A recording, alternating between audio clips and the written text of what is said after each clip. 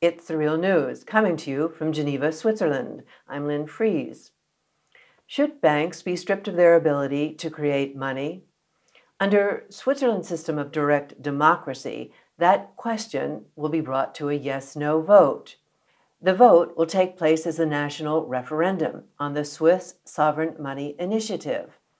Under the Swiss system, if 100,000 people sign an official petition for a change in Switzerland's written constitution, there has to be a national referendum on the proposed change.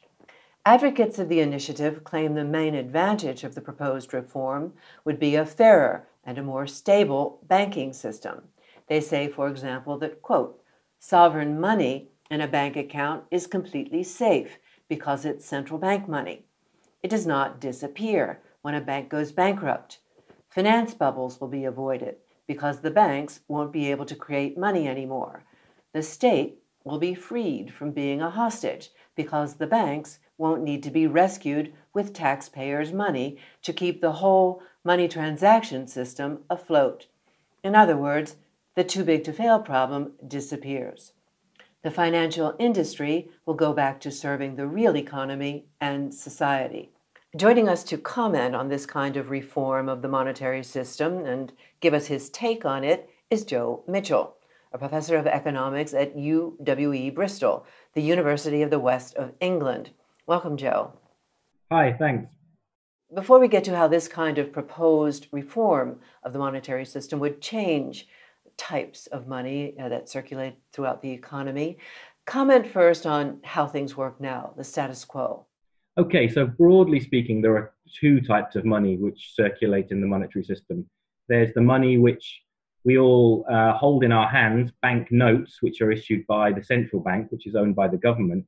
But then there's the money which we hold in our bank accounts with private banks, our deposit accounts, and that money is created by the private banking system. It's not created by a public body, by the government. So broadly speaking, there are two places where money is created. One is the government-owned central bank, and the other is the private banking system, which creates deposit money.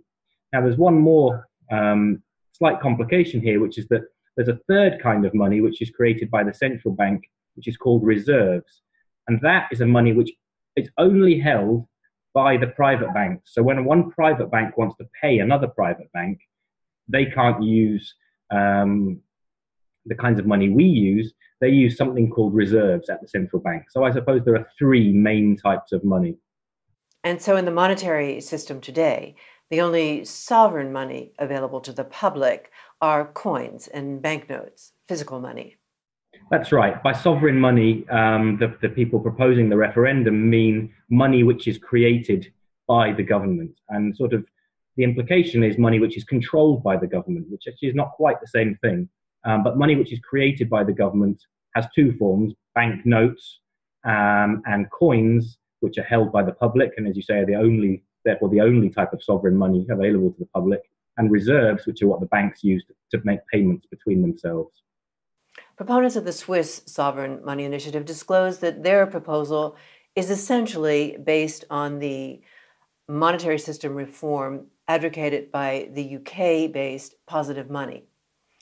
Comment on this quote from the Positive Money website. Most of the money in our economy is created by banks in the form of bank deposits, the numbers that appear in your account. Banks create new money whenever they make loans. 97% of the money in the economy today is created by banks, while just 3% is created by the government. That point is broadly correct. The 97% number refers to the UK economy, where the Positive Money Group are based, but I think it's broadly comparable in many other economies, probably the Swiss economy too. So the point they start from, which is that every time a bank makes a loan, it essentially out of nowhere creates new money, is correct. I mean, there are complications and limits and so on, but the basic point, I think, is broadly correct. And people do find this surprising because it seems something so important and fundamental, and for most people difficult to get hold of, i.e. money, could actually just be magicked into thin air in this way by the banking system. But it is broadly correct, that view. Comment on the Chicago Plan of the 1930s as the original blueprint for this kind of proposed reform of the monetary system. Yes, so the original blueprint, or something very similar to the positive money and Swiss referendum proposals, came from a group of Chicago economists in the 1930s, and that's why it's called the Chicago Plan. And the plan was to strip banks of this ability, to strip private banks of this ability when they make a loan to issue new money. And the way that you do that is you prevent banks, money issuing banks, from making loans. Instead of lending to the public, all they're allowed to do is just hold on their balance sheet this special money created by the central bank called reserves. So every customer account at a private bank is then matched exactly by sovereign money, as they call it, by reserves at the central bank. And that means the central bank can choose exactly how big or how large the amount of money in the economy is, because by changing the amount of the money it issues, it directly changes the amount of deposits that the public holds. When we hear terms like fractional reserve banking or fiat money, is that what this is about? It's about ending fractional reserve banking. Now, what fractional reserve banking means is that private commercial banks have to hold a small amount of this central bank issued money on their balance sheet, but most of what they have as assets is loans to the public. And that is something they can change by and large, at will. They can decide when they want to make more loans. And by making more loans, they issue new deposits, i.e. they create new money. Now, if they're not allowed to make those loans anymore, all they're allowed to do is hold these reserves at the central bank, to hold this sovereign money, then effectively it prevents them from making new loans, issuing new money, and the whole of their balance sheet, or all of their assets, 100% of their assets, just become reserves at the central bank. So that's why it's sometimes called 100% reserve banking. Walk us through how this fits on a typical bank balance sheet. Okay, so on the asset side of the balance sheet, we can see two types of financial assets. One is reserves. These are the money balances created by the central bank. And the other is loans to households, loans ideally to businesses to help the productive economy function. On the liability side of the bank's balance sheet, we see deposits, the things that as customers we hold. We think of, or to us, to individuals, a deposit is an asset. It's something we can use, we can spend. But to a bank, it's a liability, meaning it's something they have to make sure they fulfill certain obligations. And the obligation they have is actually that if I come to the bank and I have a deposit and I say, I don't want this anymore, I want cash, I want real physical hard cash, the bank has to give me that money at the point I demand it. So that's the sort of, it's a relationship between the customer and the bank, and it's called a deposit. But we use it as money. We can almost everywhere use deposits directly to pay for goods. To buy a cup of coffee, I can just walk into the cafe very near this office. I can wave my card or my phone near the till, and it just automatically takes something from my deposit balance and moves it to somebody else's deposit balance. So it functions as money. Again, using a typical bank balance sheet, show us the two ways deposits can grow. Okay, so broadly speaking, there are two ways in which that simple bank balance sheet, which we're looking at, deposit side of that balance sheet can get bigger. The first one is the one probably which most people intuitively think of, which is when we make a deposit. That's why the name deposit is there. And let me give you an example of this. Let's say I've got 100 euros in cash in my hand, and I decide I don't want to carry it around with me for whatever reason. So I walk into a bank, I walk into a physical bank, I hand over the 100 euros in cash, and in return, they change the balance, the electronic balance on my deposit account, and it increases by 100 euros. So I have 100 euros less cash, and I have 100 euros more of a deposit balance. So effectively, the quantity of money to me and to the economy as a whole hasn't changed.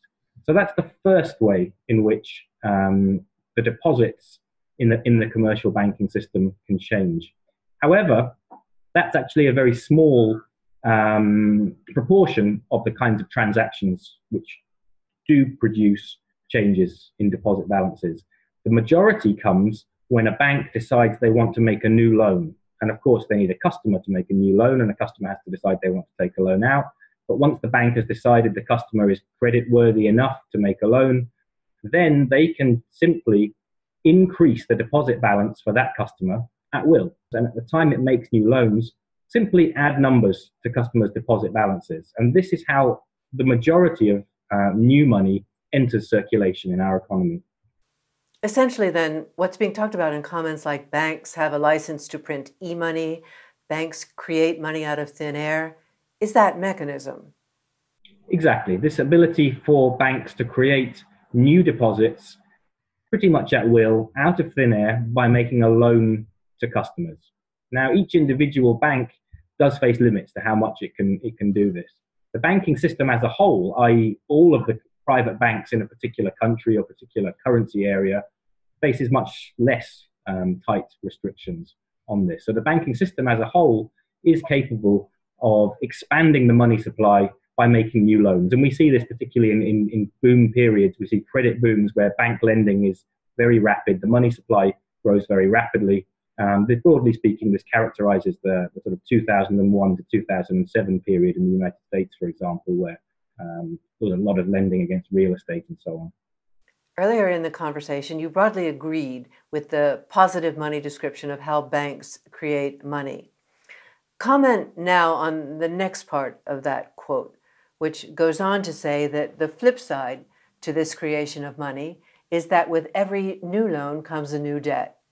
This is the source of our mountain of personal debt, not borrowing from someone else's life savings, but money that was created out of nothing by banks. Eventually, the debt burden became too high, resulting in the wave of defaults that triggered the financial crisis. I still broadly agree with the description of what happened. There was a boom in bank lending. The bank lending was against to customers who, in many cases, were not going to be able to repay or was imposing debt burdens on people who would not be able to service them. That lending did create new money balances, and in a way is a result of the bank's ability to issue money at will. I suppose where I disagree with positive money is their solution to this particular problem of excessive household debt, whether it's mortgage debt or credit card debt, is to strip banks of the ability to make loans. Let's talk about that next. We're going to break and be back with our guest, Jo Michell, for part 2 of this conversation. Jo Michell, thank you. Yeah, thank you very much. And thank you for joining us on the Real News Network.